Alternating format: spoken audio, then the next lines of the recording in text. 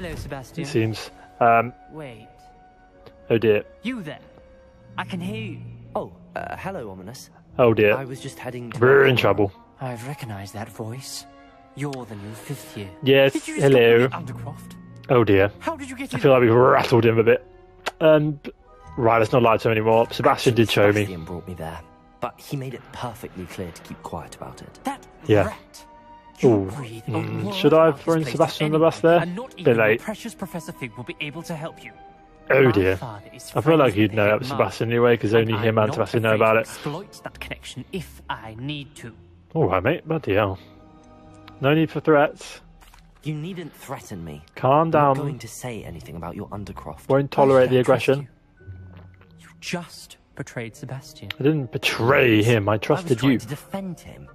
He was clear that this was a secret place, and I was to tell no one. He's a good friend. He I is. don't need you to tell me about my oldest friend. Thank you very Oh, much. shut up. You're... Ominous, I just meant... I know what you meant. Sebastian gets I himself was saying how enough much I trouble. liked you, He but doesn't you're need your help. pushing my buttons a little bit. I know you wound up, mate, but